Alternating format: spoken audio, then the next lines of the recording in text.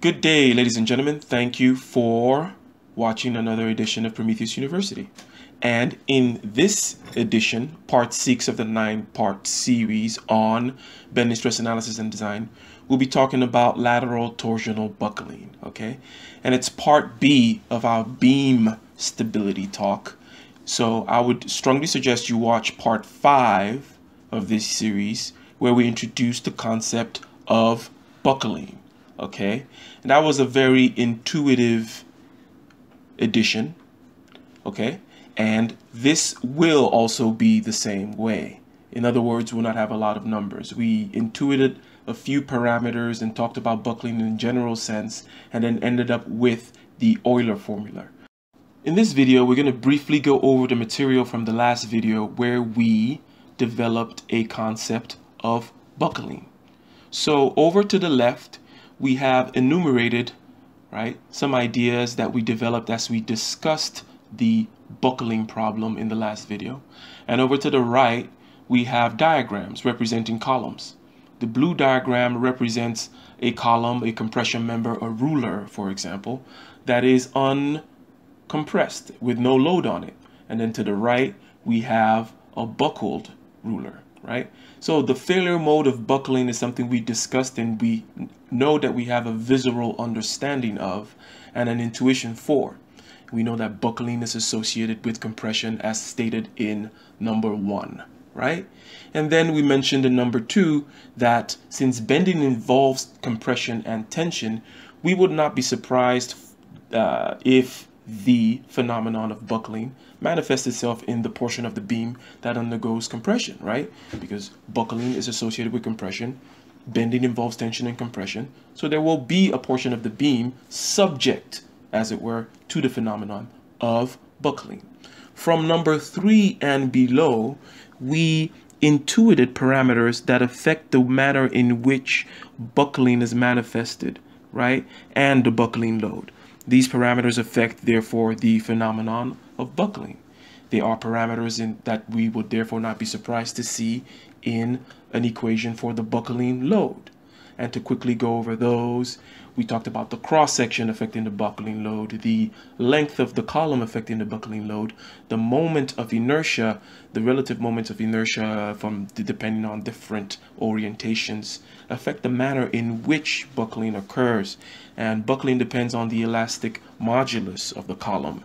And add number 7 here, buckling depends on the support conditions.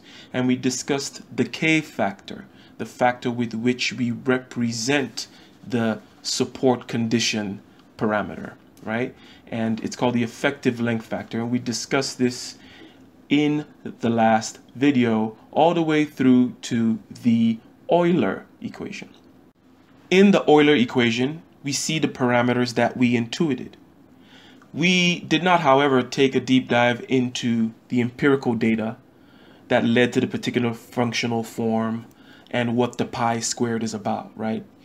Because, however, furthermore, I should say that there are other adjustments and coefficients added to the Euler equation depending on steel, concrete, and wood design written into the different design codes.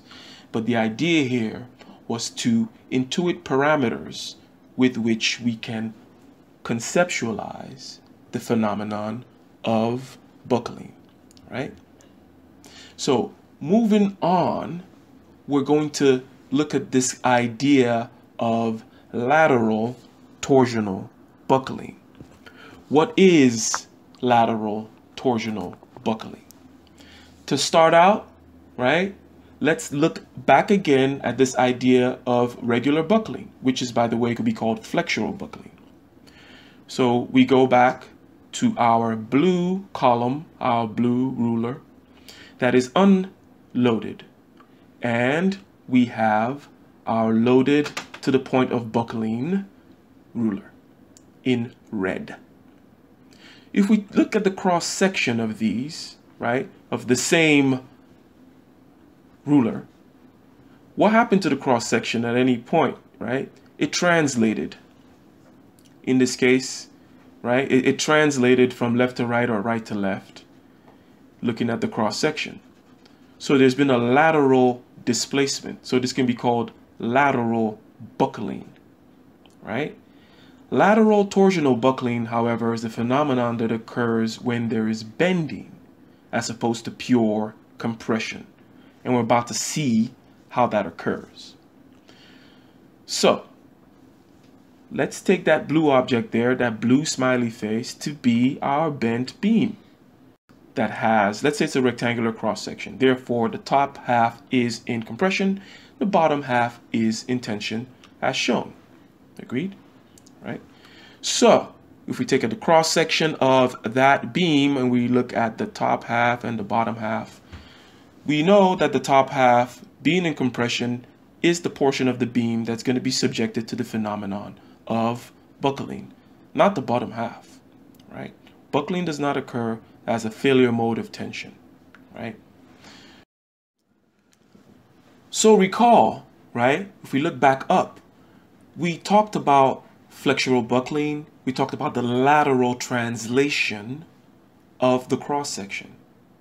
So the question down below is, what happens in terms of translation, in terms of movement, in terms of displacement, of change in position of this particular cross section that undergoes bending, right? If we bend this to the point where the top portion of the beam buckles, right?